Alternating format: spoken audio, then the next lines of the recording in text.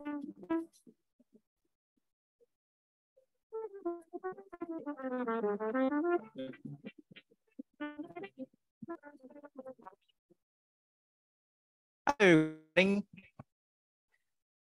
good morning, ladies and gentlemen.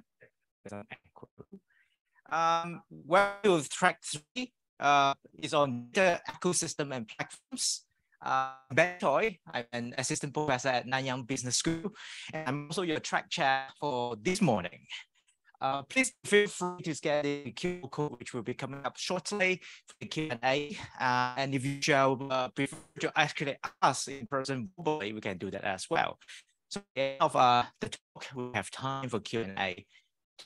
Today, we are very delighted to introduce Associate Professor Hannah to give us a talk on staying on the right side of law in AL value creation, from IP strategy to board duties and regulatory landscape. Hannah, please.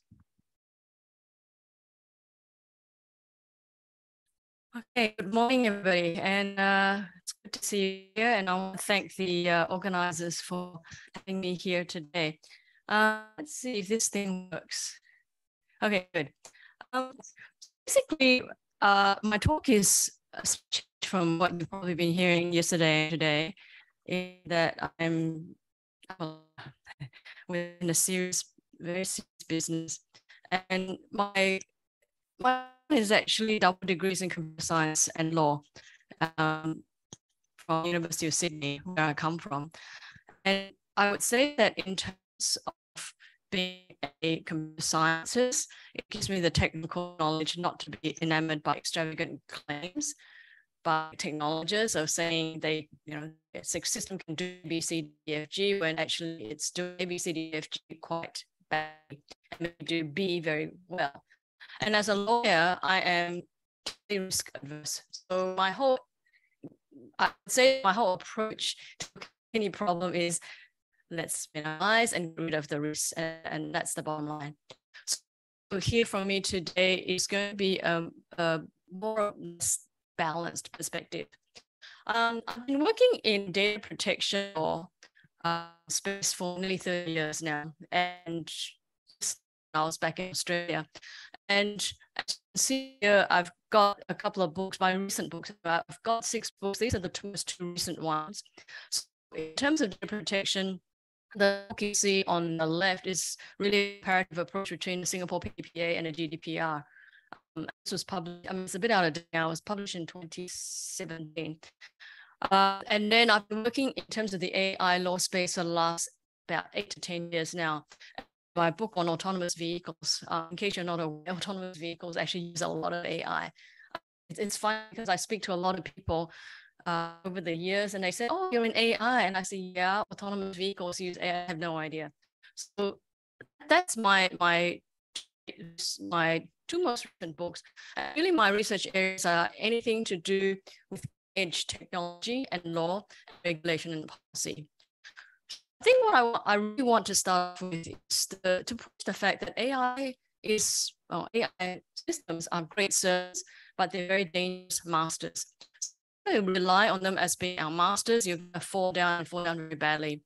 So what I'm trying to do in my talk is just to see how we can harness the benefits of AI, but without exposing ourselves to undue liability and risk. So today, what I'll do is simply cover a few very simple questions that haven't been really addressed in this conference tracks yet, and then just try to answer these questions in a very helicopter view. And then hopefully with that you can land safely after using AI, a gentle landing and not a big fat crash. So as you can probably tell, I'm not here to tell you about all the wonderful outputs that you can obtain from AI, because that's not how it works, and that's not how computer scientists work. We are keen to dissect and down and to start from the beginning. So we don't just focus on grandiose promises that are half-truths.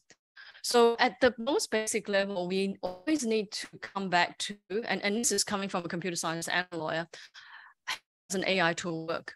And essentially, if I can put it very simply, it is simply search, copy, paste, and repeat. But it does this in a somewhat more intelligent way than just search, copy, paste, and repeat. We all can do search, copy, paste, and repeat. One enormous benefit of machines like AI and algorithms like AI is they can do this at very, very high speed. So because it's doing things like high speed, like an autonomous vehicle, you think that there's some intelligence. And I can tell you that even for generative AI or predictive AI like autonomous vehicles, a lot of it is just copying and pasting. And really, it does not really answer the questions that I want to look at today, which is concerning IP, intellectual property. I chose this topic because I looked at the program and there was, actually data management is actually one of my key areas of research, and I have quite a number of grants in data management, but I haven't seen IP being covered that much in the conference yesterday and today. So I thought I just talk a little bit about IP. So simple question, can AI create or co-create IP? And let's tackle this first with copyright. And the answer for all of those is yes. No. I think you probably hear this a lot. If you talk to lawyers, they'll always tell you it depends. And it's not because we want to earn money for you, because I'm not I don't practice that much anyway, so I don't have those huge hourly rates. But really, the answer is yes and no, because it depends. As you will probably know, the subject matter of copyright are quite varied, and it includes things like literary works, music works, songs, dramatic works, videos, motion pictures, audio work, sound recordings, architectural works, and it goes on. And the answer to this question in terms of copyright is, well, there's a big problem, because in many countries, copyright is actually given works that are created by human beings. So it's actually to reward the human beings for their creative effort. So in many countries, including Singapore and Australia, there's no copyright protection for works generated solely by a machine or AI algorithm.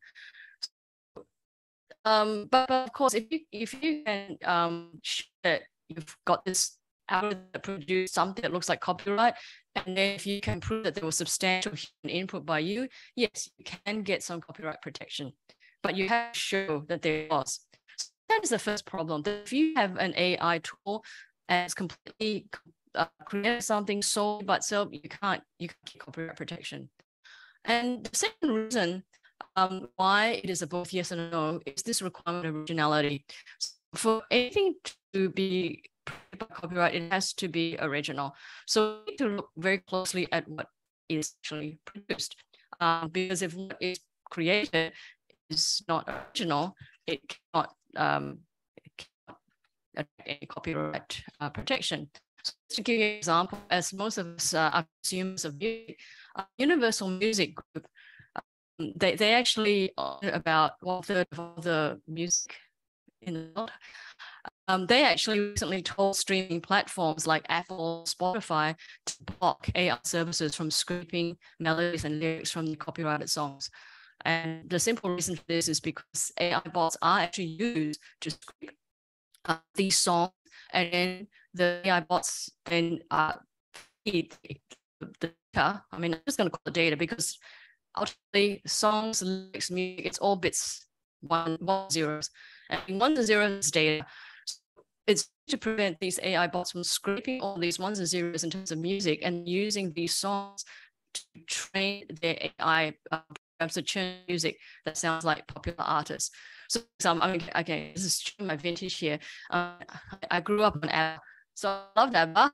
But if you have AI bot that or AI program that can churn out music that sounds like ABBA, you're not going to buy your ABBA thing. You just listen to this fake ABBA. So that is what Universal Music Group is concerned about, because if they own 30% of the market share, they would be 1/3. I think they would be very concerned, because that's their revenue and income down the drain. And similarly, on a similar vein, you've got Google. Google actually experimented with this thing called Music LM, and it can actually generate music from text descriptions. So if you want to say, I want Mozart or something, you can actually generate.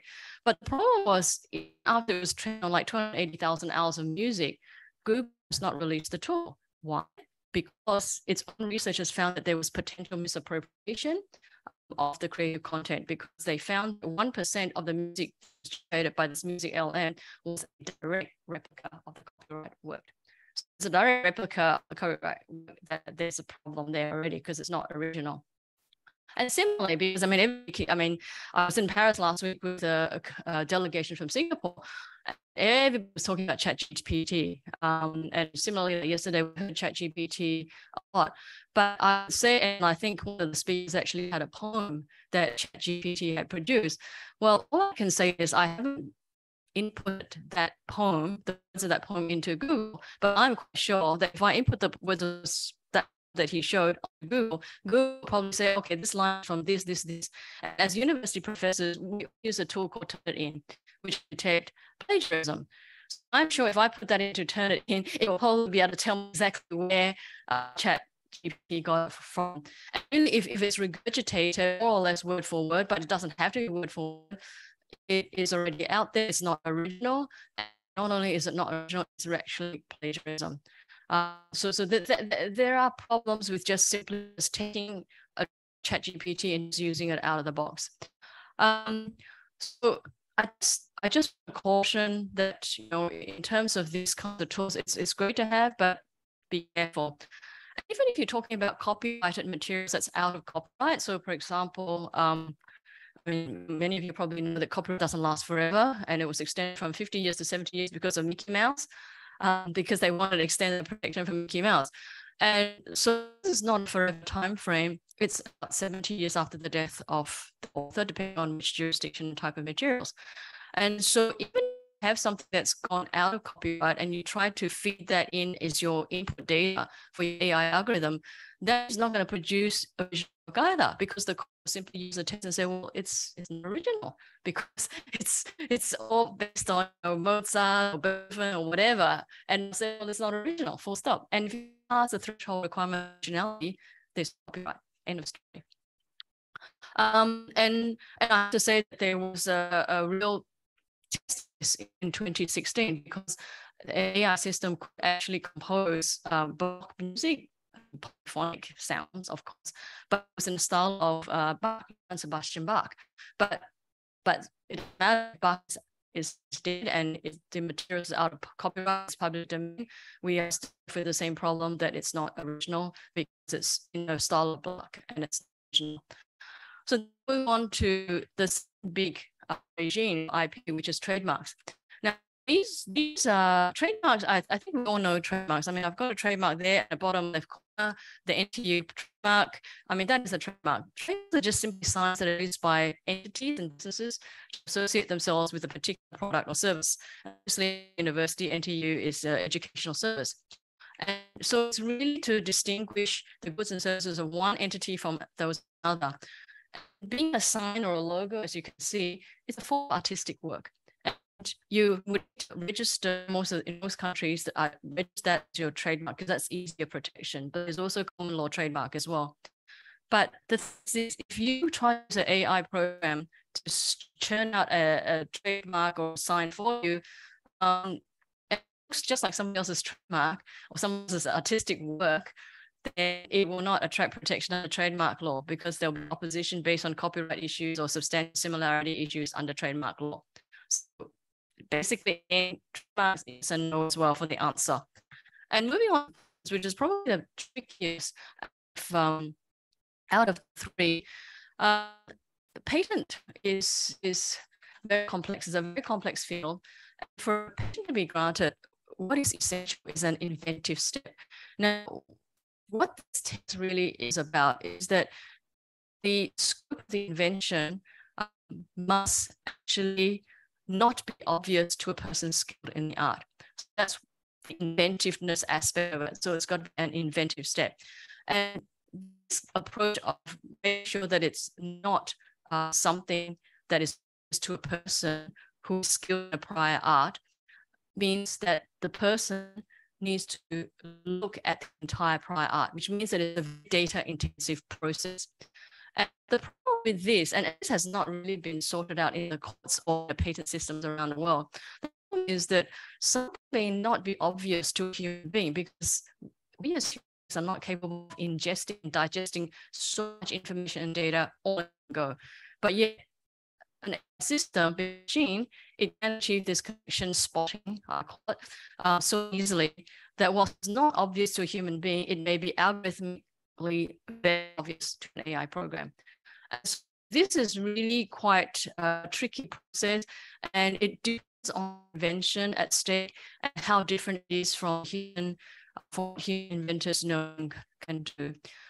So, but as I said, that it's really an issue which has not yet been sorted out by the courts or the patent systems around the world.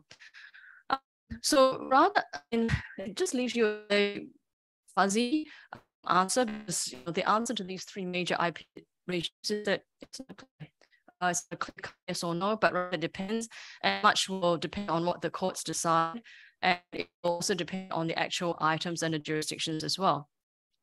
So these are the more difficult questions in terms of the difficult regimes. I mean, I've only covered the three major ones because these are the most front-facing, publicly publicly-facing available IP protection. There are other areas of IP protection that are more like confidential information, or in other jurisdictions, it's called trade secrets. And they are even more complex because there's no unified international treaties that are involved. So these are the major ones. For the next question I want to tackle is, can AI infringe IP rights? And again, I'm going to look at these three, and hopefully the answer is much clearer, and it is yes. Obviously, AI can infringe rights, and that is exactly why I'm here to caution, because if you actually use something that's been designed and programmed by an AI algorithm, you really need to ensure that it doesn't infringe on something major IP protection, because if it does, you can get sued, and you can get sued and have to pay a lot of damages. And I mean, just to give you, this depends on the AI program itself, how it's designed and how it's programmed, and what kind of data has been fed to the AI algorithm. And the simplest illustration I can give is the generative AI program like ChatGPT. GPT, in case some of you have been experimenting, it actually uses reinforcement learning from human feedback. What this means is that there's this constant human interaction as it improves itself. And the initial model, the original one of ChatGPT, was trained using supervised tuning human feedback, meaning that human AI trainers provided conversations to AI algorithm in which they sides, user and the AI assistant. And so these original trainers were given model written suggestions to help them compose the responses as well. Now, we don't know what these responses were. And these original model written suggestions for the AI algorithm, for the ChatGPT, copyright protected works like plays and dialogues, there are serious questions raised about the copyright ownership of the output from ChatGPT. So that it may end up being like Google's Music LM, where the app could just well be a copy and paste, and just don't know from where it copied the materials, because then we have to go search and find from where. And if you have access to, I mean, Google's relatively not bad, I would say, in terms of picking up copyrighted materials, because it does have a large data bank to compare it with. But I would say still that something like the universities pay for and turn it in, that's a wider bank, because it is constantly being updated. So, I mean, I say ChatGPT gives you a really beautiful poem or song. Don't be over the moon about it, because you probably cannot use it because it's somebody else's copyrighted work. And if you use it, you'd be liable for copyright infringement because you'll be sued by the original copyright holder. So this is really just saying to you that businesses can use AI to create use at your own risk, because there's a danger that what you think you're using was created by an AI program, but in actual fact, it was actually just copied and stolen from somewhere else. So I've only just covered intellectual property today and AI, but there are actually many other AI legal issues that need to be considered. So it's good to leverage on AI. We need to be careful about how we leverage it, and whether it's a public-facing activity like a trademark or a patent, or more secretively used as a trade secret. So what I want to do now is, because I think that for all of us, we need to be careful, but I would like to turn now attention to directors' duties and suite duties, because these have recently come into the limelight in March this year. So it's like less than 2 months ago. The Institute of Directors is actually a large organization that is a professional organization for company directors and senior business leaders. The Institute of Directors, they actually came out with a list of checklists. And the checklist is not yet, but I can tell you that very soon it will be applied by the courts if that ever goes to court. So this checklist, it provides boards with high-level understanding. It provides a checklist for boards to see if they have high-level understanding of where their organizations stand when it comes to ethical use of AI. And this is particularly of relevance if something goes wrong. And because of this checklist that's issued, it really is the beginning of the requirement of accountability on board members and C-suite officers, because their board level, they really must understand the opportunities and risks of AI. It is absolutely essential. And because the companies and the board members, they are specific legal duties, this actually requires them to understand what AI is being used in their company, how it's used, and what the risks are. Now, there's time today to go through all of these checklist points, but readily available on the website of the Institute of Directors, so you can have a look at them if you want. But I'll just highlight a few important ones. So, for example, it's that you basically to continually audit and measure what AI is in use and what you're doing in your company. And as I said, I don't have time to cover confidential information, but I have read earlier this month that Samsung had banned the use of ChatGPT after it discovered that its employees were uploading sensitive code to ChatGPT. I mean, I don't know what they teach them in science schools anymore, but we had to through and debug our code line by line by ourselves using the good old method. But you see these people at Samsung taking shortcuts and just uploading sensitive code. And so Samsung said, well, this is trade secret, confidential information from the company, so they banned it. So this is where the boards need to be very, very careful and understand what is being used and drill down to the employees. The second checklist that I would like to raise for attention is to undertake impact assessments and consider the wider stakeholder community. So what they suggest is, and this is really coming from law, a lot of the legal case laws over the years. So basically, the assessment must be undertaken which consider possible negative effects on a range of stakeholders such as employees, customers, suppliers, partners, and shareholders. Thirdly, there has to be accountability. The board has to be accountable both legally and ethically for the positive use of AI within an organization, including if you include a third-party product which embeds AI. And lastly, and this is super, super important, and I'm not just saying this because I'm a lawyer, because it really is super important, you have to monitor the evolving regulatory environment. Organizations must be aware of existing and prospective legislation affecting AI. And in this regard, I would just like to highlight a couple of jurisdictions for you. The first is the EU. EU has been extremely hard for quite a number of years now on trying to regulate AI. Just a few years ago, this progress on the AI Act when they approved in the EU Parliament, and it may well become the very first regulation on AI. Now, the AI Act takes a risk-based approach to regulating AI, where obligations for a system are proportionate to the level of risk that it poses. So this is a classification system that determines the risk of AI technology, and it is very European-centric because, as many of us know in this room, the Europeans are very strong on fundamental rights of a person. So if there's anything that is going to endanger the health and safety of the fundamental rights of the person, they put it in the red basket, meaning that it's goes on. And so the framework that they have proposed, and it's not law yet, but the file that's been proposed is actually four risk tiers. So the risks are unacceptable, high, limited, and minimal.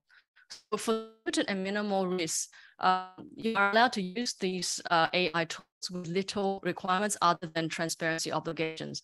So some of these tools might be things like spam filters and maybe some advertisement suggestions and so on.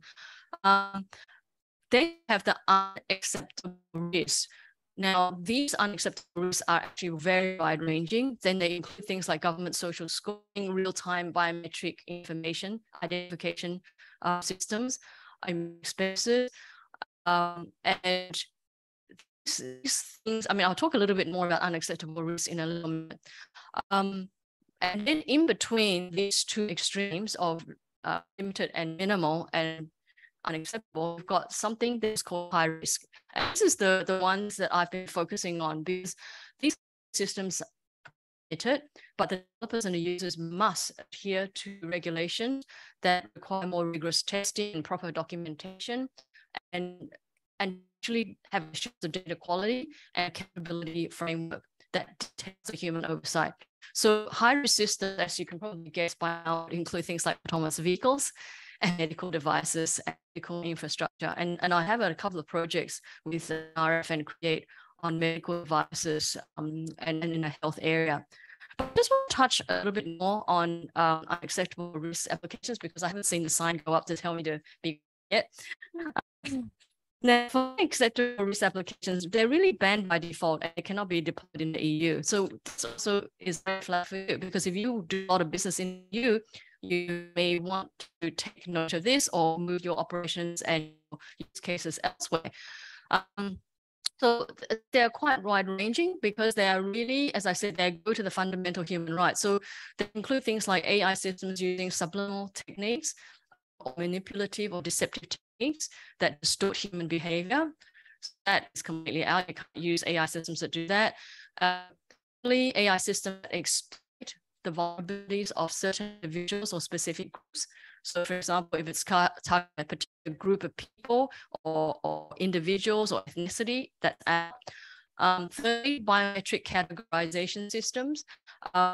That's based on sensitive attributes or characteristics, that's out. Now for sensitive attributes, it's more on the GDPR, which is based on the predecessor with the Data Protection Directive of 1995. It includes things like even sexual orientation, trade union, association, and so on. What am I up to? Number 4, system for risk assessments to predict criminal and administrative offences. So basically, it's administration of justice. They are out. You can't use them. I mean, and funny thing, well, not funny, but the interesting thing is that they actually use in other jurisdictions without batting an eyelid. But in the European Union, because of the very strong protection for human rights, they are not allowed. Then there's also a ban on AI systems creating or expanding facial recognition databases through basically untargeted scraping. So a lot of it is basically also back to the data protection of GDPR in terms of consent. And then lastly, AI systems infer emotions in law enforcement, border management, and the workplace and education. So like, I mean, please, Australia and Singapore, you could probably get away with CCTV camera surveillance of employees, but not in Europe, not in EU.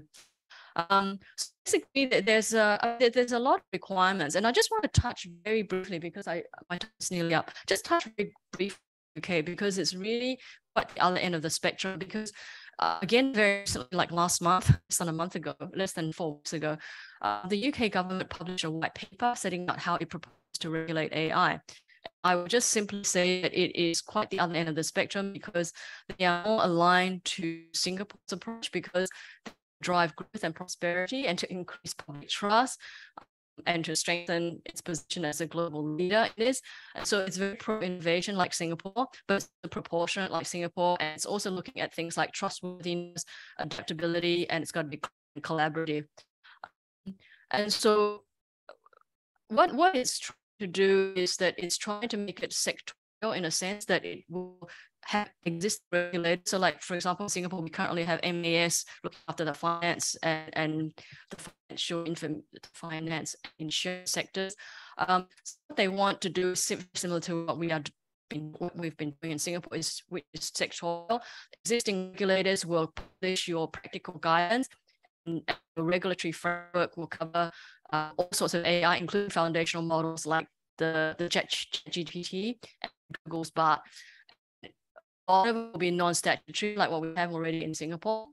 And these cross-sectoral principles will also, they're supposed to also ensure some of the things I've already highlighted, like transparency, explainability, fairness, and so on. So in terms of all of this, I think my takeaways really is just, it's great to use AI, but be careful and also how shall I say this? Check also the integrity of it, because if it goes really, really horribly wrong, there is a serious reputational damage, and it can also lead to project delays and loss of valuable corporate information. And all of this will actually end up costing far more in the long run. So I thank you very much for your very kind attention. Thank you. Thank you, Hannah. Any questions? Yes, please. More from a practical point of view, because can you comment a little bit on like geopolitically how this might potentially play out? Because like specifically now, I rather write one set of code to deal with the problem versus each jurisdiction deal with something else. Yeah, I think ultimately you have to decide which market you want to go for, because traditionally, even when the EU Data Protection Directive came in 1995, a lot of businesses moved from EU because they didn't want to be under that protection regime. So I think that's probably the first thing. But if you, and realistically speaking, if you look at the global market, there's the EU bloc, then there's the rest of the world. So you have to decide for yourself where you want to go and where you want to write your code for. But I understand where you're coming from. Can I ask a question on that one, right?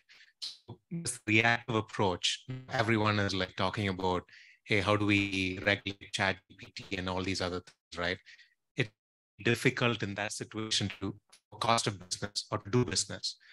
Do you see a movement for partnership or cooperation between the regulatory bodies to come up with something that is a little bit more uniform? For the EU, I can't see it happening. But having said that, they have got something similar to the text and data mining exception for copyright law, but it's about the only concession that I have seen, and that's only for copyright. But in terms of, I'm afraid I can't. But the thing is, realistically speaking, though, whilst EU has this very stringent regulation, for all of us, for those of us are in development of software and AI tools, you should always approach whatever you develop with ethics by design, privacy by design. And if you go by that, I think in the long run, maybe we can hope that EU might come and play ball with us. Otherwise, I think you have to do what is right. Don't be, obviously, don't be don't be manipulative, and just ethical. Also be transparent, and that's all I say, because as a lawyer, if it ever goes to court, you can show that what you've done is actually reasonably just, meaning it's ethical and it's fair. It's very hard for the court to find fault with you.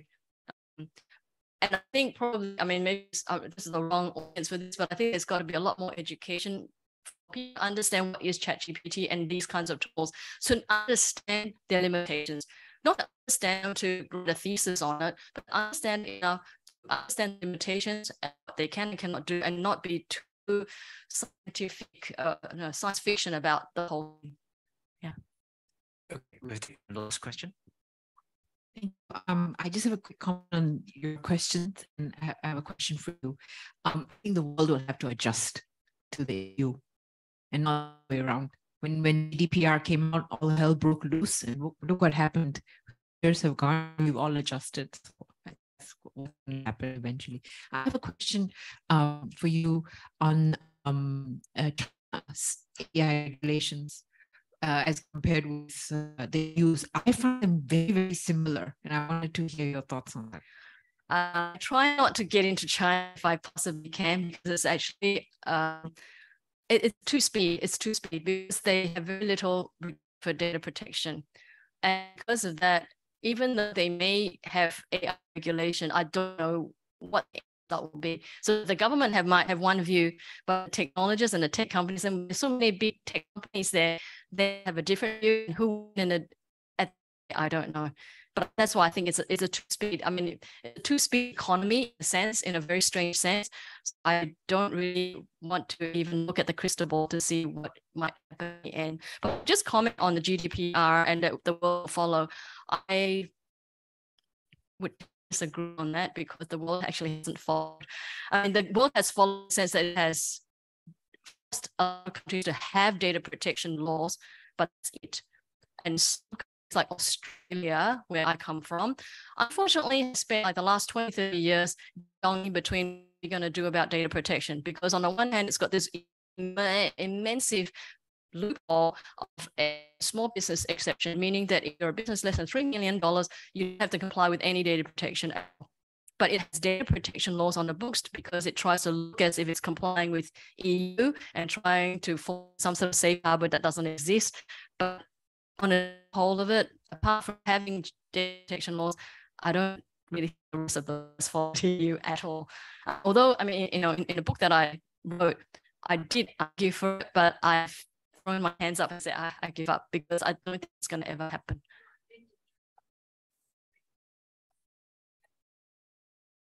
It's like cookies. Yeah, true, very true. Yeah, I mean, for something like cookies and websites which are transport, yeah, you don't have a choice. But if you're talking about medical devices and other AI tools, yeah, you can just simply say, well, I don't deploy it there. That's it. Yeah. Thank you very much, Prof. Anna. Thank you. All right, that's a very exciting talk. And now we will move to the second talk for today. The talk is about building ethical algorithm, the challenge for data and AI engineers. And the speaker is Mr. Dominic Ligot, founder, CEO, CTO, Cirrolytix Research Service. Unfortunately, Dominic is unable to join us physically today. So what's going to happen is that we are going to play a recorded presentation done by Dominic, and he will be joining us afterwards virtually.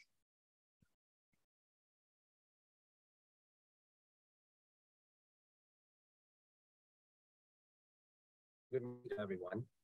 I'd like to thank the organizers of the CDOIQ APAC conference for giving me time to speak. Unfortunately, due to medical reasons, I'm unable to join you live at the conference today, but I will be joining via patch to answer any questions. My presentation today is called Building Ethical Algorithms. I thought that in recent months, with the rise of ChatGPT and generative AI, this is a topic to be discussed amongst data practitioners and non-data practitioners alike. And I hope to be able to surface not just answers, but the key critical questions we need to be asking now that we're in this era of AI. I will divide my talk into 4 parts. I will start with a public health crisis, not the public health crisis you probably think, and then quickly segue into the post-industrial revolution and the trends in technology. Then I will focus on the current era where AI has mainstream and look at how algorithms have fared in the recent years. And then I will close with a call to action on how we should be moving forward in this new age. So let's say a trip back in time. At the time there was a public health crisis gripping the world. This was in the 19th century, in 1894, where the world was in the grips of what's now known as the Great Manure Crisis. The Great Manure Crisis was brought about by the rise of populations in cities and metropolises. And at that time, the major form of transport was horses. And where you have people, you have horses, and where you have horses, you have horse manure. And as cities got more populated, horse population also increased, and manure population also increased. At the same time, in the same period, was the rise of phosphate mineral fertilizers. And for the longest time, manure was actually raw material for fertilizers. But with the emergence of mineral-based fertilizers, which was cheaper to store, not expensive to smell, and just easier to mass produce, the demand for manure fertilizers dropped dramatically, which also aggravated the manure problem. Well, as we know today, the crisis was a big deal that in 1898, the Urban Planning Conference was cancelled because people were saying if anyone can solve the manure crisis, there was no point to think about urban planning. And all the experts, including sanitation, urban planning, even horse experts, couldn't figure it out until the turn of the century, where the automobile made a debut. So if you put yourselves back in the turn of the century, people complaining about manure everywhere, and start suggesting, what if the carriages moved themselves and we didn't need horses to drive them? It was a radical idea, something closer to science fiction. That was in fact what happened. And we emerged of the car. In a few years, probably a little in a decade, horses went out of fashion and everyone shifted to automobiles. This transition between horses and automobiles also marked the transition between the first and the second industrial revolution. And I believe this is the key to understanding what's happening to society today, because there are many lessons we can pick out from the history of the industrial revolutions that will be useful today. According to the World Economic Forum, there have been more than 3 industrial revolutions since the emergence of the modern world. The first industrial revolution was steam and engine, which gave rise to the colonial era with steamboats and railroads, with the fast globalization of the world. Then the second industrial revolution was electricity, which brought with it a lot of the devices we know today, such as telephones, radio, cars, air conditioning. And this also led to the end of the colonial era, leading up to World War I and II.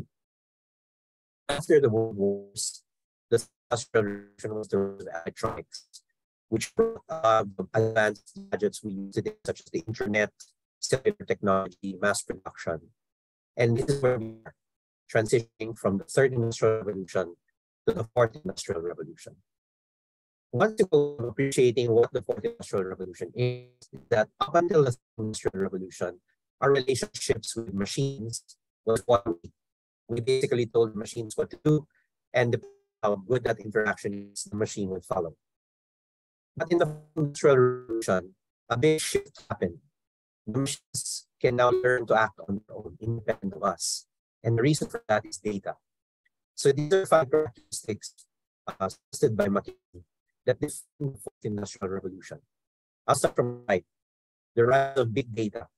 Everything generates a data point today, and there's an unprecedented level of data and computing power available to everyone today at low cost. And the result is everything is now connected.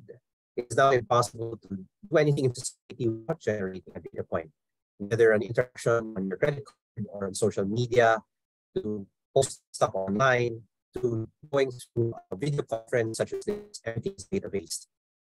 Data analytics is driving efficiency across business functions because you have a lot of data and it captures a lot of process. It is now theoretically possible to run your business completely electronically. And part of the fourth industrial revolution is the emergence of what we call cyber-physical technologies. So these are technologies that were either difficult to obtain, hard, impossible before, but they're now available now and cheap. And the reason they're called cyber-physical is that they allow the digital world and the real world to interact. Things like 3D printing, and of course, artificial intelligence. Now let's go to the present, 2023. What's happening now? In the last quarter of 2022, something interesting happened. OpenAI released ChatGPT. And ChatGPT is a long line of large language models that have been developed over the years. And this is also the emergence of image generation software such as Stable Diffusion and Midjourney and DALL-E, and the rise of automation. Now, what makes this an AI different from the past is in the past, you need a lot of highly skilled people to use and run AI models. While GPT and Stable Diffusion make a big difference. The interfaces of the software do not require highly skilled labor. Pretty much anyone can use it. And that's what's disrupting the business world today. So let's draw a distinction between what was the popular AI up until recently and what's different about the current AI being used now. And the main difference is, up until recently, the most popular AI models being used were of the discriminative variety, while the new AI becoming popular now is generative. So what's the key difference? A discriminative model is a model that takes an input and gives you either a judgment or a calculation or a conclusion of it. So you might, for example, feed a photo to a discriminative AI, and this will tell you whether that photo is a cat or not a cat, or the probability of the photo being a cat. But in generative AI, it works slightly differently. It's kind of like you give a photo to a generative AI and say of a cat, and they give you more examples of cats. Or you could prompt generative AI with the word cat, and generative AI would give you cats. So one AI is not better than another, but these cases are definitely different.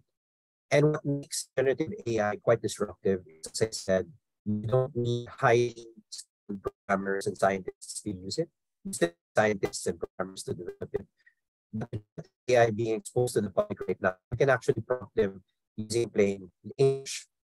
So examples of generative AI output include the generation of random samples and variations, the generation of computational art, and in the case of ChatGPT, conversations with humans. So what is the implication of these tools? I think it's useful at this point to look back at some algorithms that have been used by the public and see how they've fared. And this gives us a clue of what we need to be mindful of when dealing with generative AI. Let's start with these. A popular direction finding tool, arguably simple AI that gives you the best directions given a certain map. And it's also updated by crowdsourcing, so the map changes in real time. What can go wrong with this process? Well, very recently, some soldiers using Waze found a way to a Palestinian camp, and the ensuing altercation resulted in the deaths of some of the soldiers. And then way back in 2015, a couple was vacationing in Brazil, in Rio de Janeiro, and was using Waze to find their way to the resort. But owing to a typo or spelling error, Waze inadvertently directed them instead to a slum, where there was an ongoing gun war between two rival gangs, and one of the couple got shot and died. Sure, never imagined what we call edge cases. Actually, someone's could actually be in danger because of following directions based on what's actually inadvertently imperfect data. Let's talk about social media. Every social media platform operates on similar principles. They're there to encourage engagement because engagement leads to marketing. So, for example, we have a user named Sally, and she likes burritos. And because it gathered by the platform, it identifies Susan as similar to Sally. And because Susan and Sally share common characteristics, Susan recommended mojitos because it's likely that Susan also likes the same things as Sally. On the other hand, another user named Sean, who also likes mojitos. And because Sean common like, Sally also likes Havaianas, and Havaianas is recommended to Sean. So these two relatively straightforward recommendation algorithms are what powers everything from the newsfeed on Google to YouTube recommended videos, the recommendations on eBay and Amazon. It's basically the principle that people tend to like things they've liked in the past and like things that other people to them also like. And these are recommendation engines. Very elegant marketing tool as opposed to mass marketing, which is a waste of money because you're marketing to people who might not buy the product. Targeted advertising based on recommendation engines have a high rate of return. So how can this go wrong? Well, the proliferation of recommendation engines is incidentally also what's called echo chambers, which basically is the phenomena that you only get exposed to information that you would like to get exposed to, and thereby depriving of the variety of content information you would have otherwise been exposed to. And this heightened the polarization and the proliferation of hate speech and disinformation online. At the same time, in the case of Myanmar, people were targeted for hate speech by the Myanmar military using Facebook's targeting algorithms. So it is possible to weaponize this kind of technology.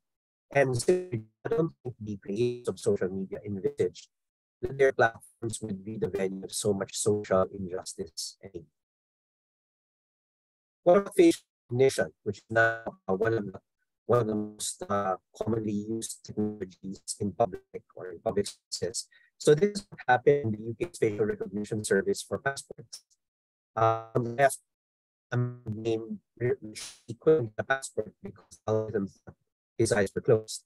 On the right, a man Joshua Bad couldn't get a passport because the algorithm thought his mouth was open. And the idea here is the eyes were closed and their mouths weren't open. It might simply could have been the data that was used to train this facial recognition algorithm was biased against ethnic minorities. And this is the UK.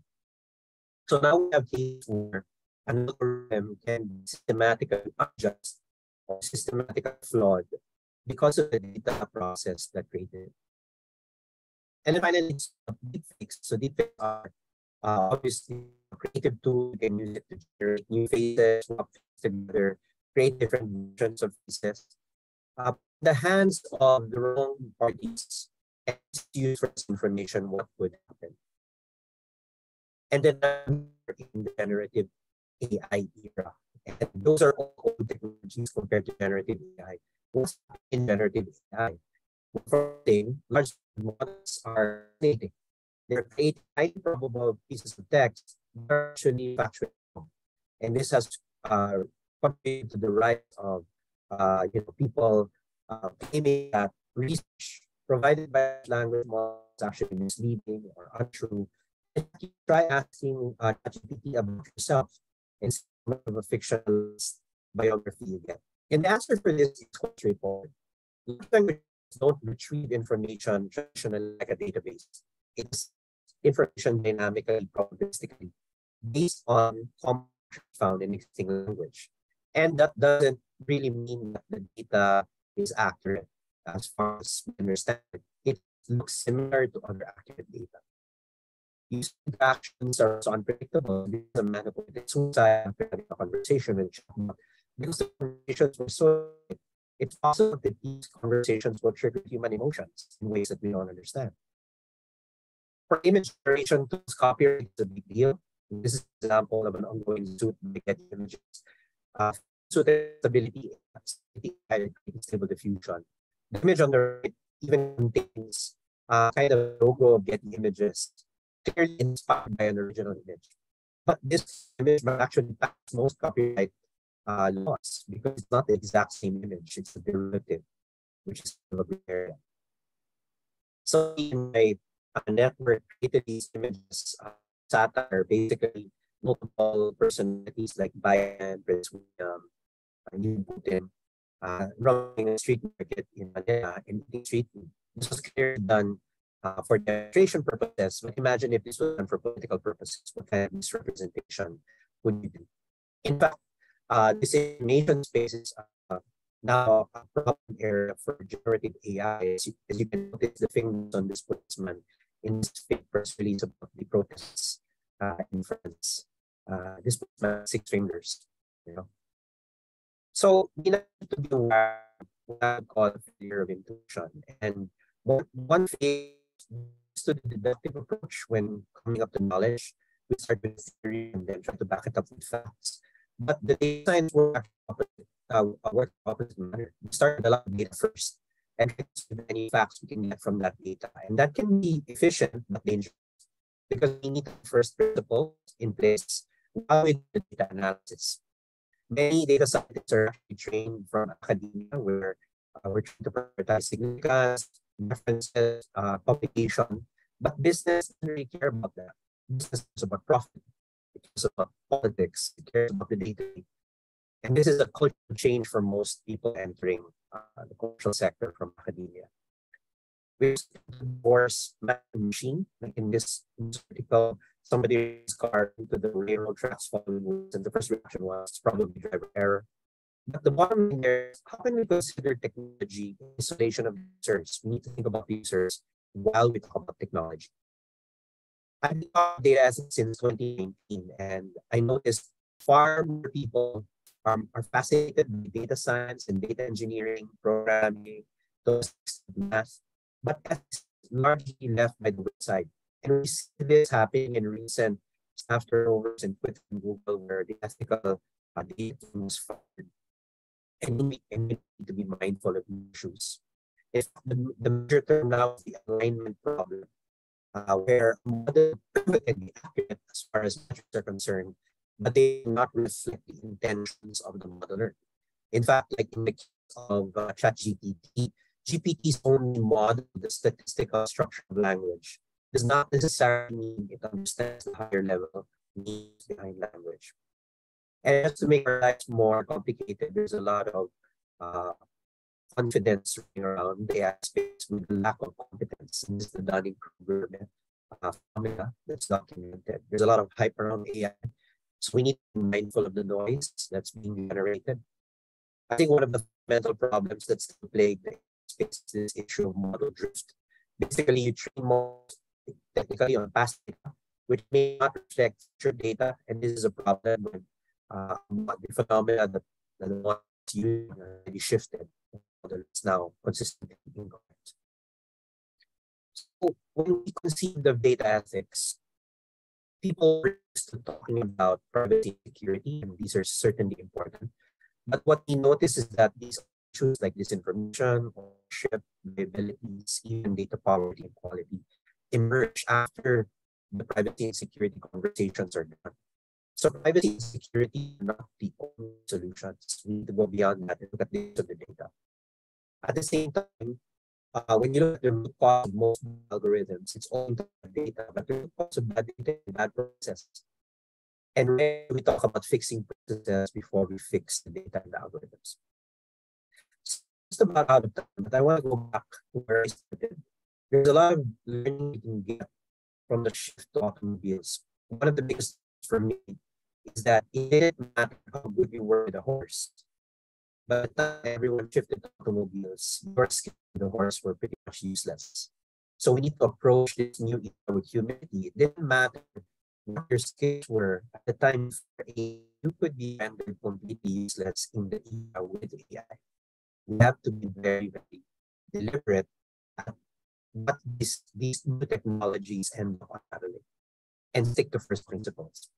I'm just going to read the paragraph that came from Avropoulos about the bureaucrats because it's just so good. He said the most important problems we face cannot be simply optimizing the current system. It requires technological innovation. Social problems are interwoven within the structure of the economy and habits of people. The solutions have to address and influence social patterns first. The solution to the manure crisis did not come from horse and carriage experts or sanitation. It came from a completely different sector that kept the wheels of the carriage and changed everything else. So I talked about a public crisis, the manure crisis. I talked about the fourth industrial revolution. I talked about AI being mainstream, and I talked about data ethics as a way forward. And I want to close with this. What distinguishes the fourth industrial revolution from its predecessors is the use of data and AI, which allow machines to act on their own. Machines have agency, but without a moral code. And that's where we come in. It is our duty as engineers, scientists, analysts to ensure that we build ethical algorithms in machines. So the ethical engineers, scientists, and analysts, they stand up. So just a little about me, I run a portfolio of companies that focus on AI. Cirrolytix is my home organization. We do and development of AI use cases for companies. DataS is a media company that creates awareness on ethical challenges with AI and data. And AE is a tech company that focuses on data-driven surveillance and risk management. I hope you enjoyed my talk. I'll be available for online Q&A. In the meantime, hope you can reach out to all of my social media accounts are posted here. In the meantime, thank you very much and hope you enjoy the rest of the conference.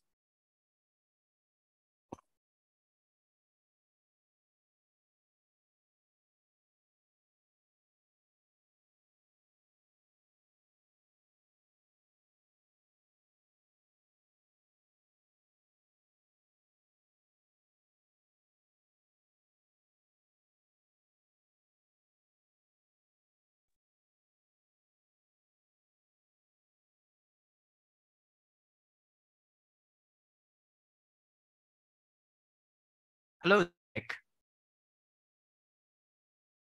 Hi, everyone. Good morning. I hope you enjoyed the talk. Starlink is passing by.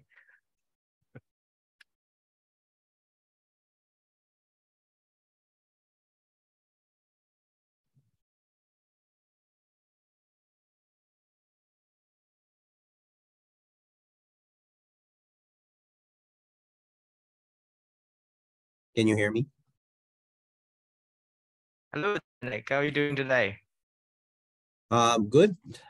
Sorry, I can't join you guys on site, unfortunately, but I hope everyone enjoyed it. You don't have Dominic's audio at the moment.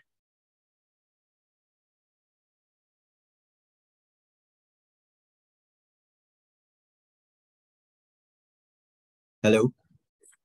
Hello. Yes. Hi. Can we up the volume a little bit? It's a bit soft for Dominic. Hello, can you hear me? Yes, we are nice and clear. Thank you very much. Yeah. Sorry, I can't join you guys on site, but I hope you enjoyed the talk. Okay, now having Q&A. Any questions on the floor? Okay, we don't have questions on the floor, but we do have a couple of questions online actually. So the first question is this. Okay, you talk about the industrial revolution, and you've also spoken about various societal implications, for example, misinformation, as well as echo chamber. So this particular question is asking about what do you think in terms of generative AI? Do you think that it will further accelerate or worsen this issue? And what do you think can be the possible solution? Okay. The audio here is very soft, so hopefully I caught the question. I think there are three things we need to be mindful about regarding generative AI. Number one is the fact that the access to these tools is pretty much open to the public. And this is a radical shift compared to the use of AI in the past, where you basically had to be highly technical and had special tools to use these algorithms. ChatGPT is open to everyone. Stable Diffusion is open to everyone. And this multiplies, I guess, the social impact of these tools. Will it accelerate the issues of old technology? I believe it will. The biggest problem I think most countries face is there isn't any direct regulation of AI per se. And regulation is a double-edged blade. I think I heard from the previous session, you don't want to stifle innovation, and that's a big fear of most countries. But at the same time, you don't want these tools being used for nefarious ends. And we saw that already happening with social media. Facebook continues to struggle with issues related to hate speech and censorship. And at the moment, no one seems to be able to come up with a kind of a holistic solution other than to ban it. In fact, Italy tried banning ChatGPT for a brief moment, and then they had to revert back simply because the opportunity loss is just simply too big to ignore if you ban these tools. Even here in the Philippines, we have impending moves to start banning selectively uses of these tools. And again, banning is not the solution. The third impact is I failed to mention it in my presentation, but there's a lot of talk about what we call emergent properties. It's a bit of an abstract issue. The problem with the generative algorithms, as opposed to kind of traditional discriminative AI, is they learn from new information pretty much in real time. Unlike, if you have a classifier, you want to classify a dog and a cat, you kind of have a fixed set of cat and dog photos, and that data set doesn't change. While generative AI learns from the questions that you feed it. And that means the directions that which a chatbot conversation can go can be totally unpredictable. But we've seen kind of earlier versions of this emergent phenomena when you look at, for example, recommendation engines on YouTube, where if you just keep watching the recommended videos on the right, suddenly you're starting to watch really strange videos from where you started. And that's just owing to the algorithm that keeps recommending you new videos. And that's a very, very simple use case.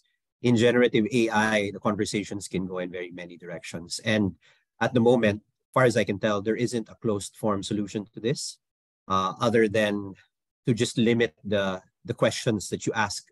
I don't know if anyone has ever used this. There's a variant of ChatGPT called Chat PDF. I really like the tool. I learned about it just 2 days ago, where you basically just upload the PDF and then you can talk to your PDF. I feel that these are kind of side use cases that might be better in the long run because you can vet the information that the chatbot will interact with you on, as opposed to kind of the broad chatbots, which just use pretty much any information. So I believe it will still continue to evolve, but maybe that's the direction probably where, at least for commercial and industrial use cases, can go, rather than rely on a general purpose chatbot. You want specific purpose chatbots that improve productivity. But again, it's still early days. Thank you very much. For the benefit of time, I'm going to pick one more question, Dominic.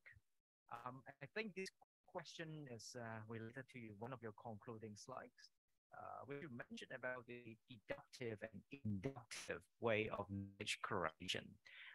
Okay, so the question basically is about, certainly we understand that AI creates knowledge in different ways, perhaps we go this way, compared to artificial intelligence, and human probably is more natural to our belief. In your opinion, do you think that there will be a day whereby technology, perhaps AI or in some other forms, will advance so much that can fully duplicate the way human create knowledge? Well, honestly, it's a very hard question to answer.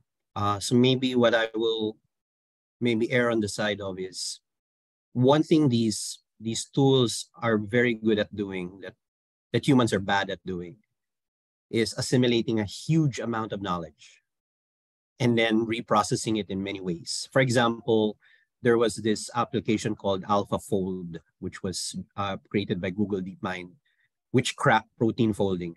And simply because the machine is just capable of doing so many sample folding use cases beyond what was humanly possible. And then it generated new structures that would have taken humans 100 years to crack. I think that's one area where AI can certainly help us, like assimilating all the knowledge we have now and then figuring out new possible areas which we might have missed. But I'm not sure. In fact, I'm probably positive that AI will not be at the level where it can create completely new knowledge from scratch, or at least the way the AI work today. You still need humans to put in the creative input. But I think that's where the gray area also lies. You can have one creative input, like in the case of image generators, like a sentence, and then the AI will just create like 1,000 images. So there's now a fine line where does the creativity really end? Does it end with a sentence, or does it end with the actual generation of the image? And this is also at the core of the copyright problem that Getty Images has. But learning from history, in the 19th century, photography wasn't considered art. Society wouldn't accept a machine processing light would be the same as a painter with the brush. So I guess it's also a matter of perspective of where we want to put AI in relation to ourselves.